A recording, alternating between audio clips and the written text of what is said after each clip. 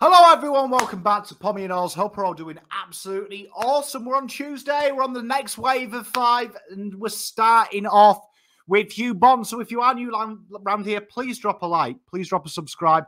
Smashing out the likes at the moment, really just help the channel out, and we've put a lot of work into this.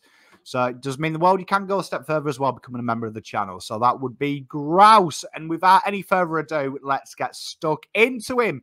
So we're looking at here the legend that is Mr. Hugh Bond, a very, very accomplished player, and kind of come a bit late to the party, playing for GMV Rebels, as we know.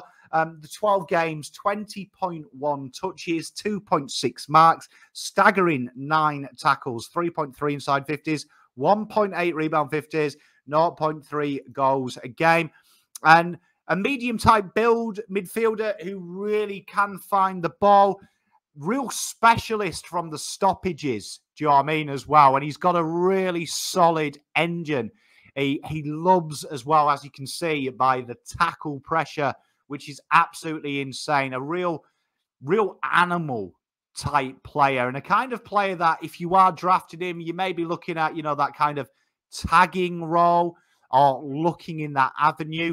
And probably needs to sharpen up his kicking, and his disposal can be a bit loose at the times, but his ability to track and be hungry would be someone that, you know, in the later picks particularly may look at this as some kind of project. We've seen the success of teams deploying players like Mitch Robinson, Matt DeBoer and things who really can add that layer. And he's definitely got a lot of the things that you look for as a recruiter in the terms of personal development. When you're looking at that and you're thinking, right, well, okay, he's got the basics down pat, let's add the layers, but comes from a decent academy as well and had a really good year, and will be one that you'll look at in the combine for these little incidentals, which may see him go up the rank.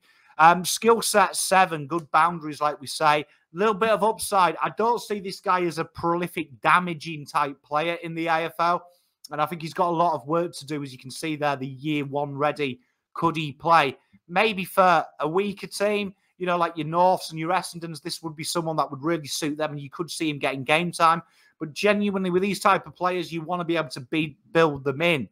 Liam Stocker would be another player that kind of fits the bill in the terms of he's got them similar facets, hungry, he's a predator in the middle, really tracks his man well, some real strong bumps. He loves that physicality contest. You want to be able to build him in. I think he will be picked up, and I think it'll be about the 40s. I think you'll be looking at, you know, the 3rd round, early 3rd round. You never know, late 2nd round if someone sees the project. But a really, really solid player, and one that I want you to all watch out for, because this could be one of them little smokies. This is one of them ones that can go either way. It could be like, if you pick him up at 42, could be like the best pickup of the draft in the terms of where it is. So a guy that's got some really good fundamentals, and a guy that I'm quite excited about. So look out for Hugh Bond, really solid player.